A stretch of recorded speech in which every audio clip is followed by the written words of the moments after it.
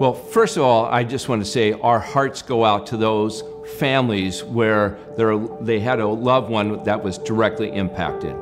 And also, we'd like to send our prayers out to those that have contracted the virus for a speedy recovery. We at John O. Scott have gotten the information out to our broker associates, and we have been moving forward with business practices to help support social distancing for both sellers and for buyers. In today's market with the coronavirus, it's bringing up concerns. But the best way to get through concerns is to get information, especially if you're thinking of moving forward with somebody, in this case, residential real estate. You know, talk to a professional, get the underlying information, see what you want to accomplish, the capabilities, and really get the facts of what's going on in the market.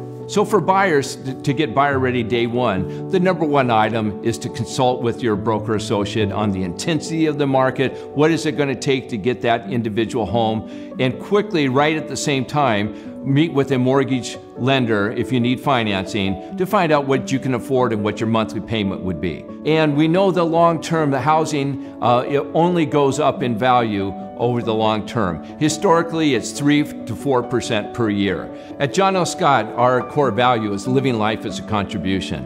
And this really shows up at times like this. And this isn't about transactions.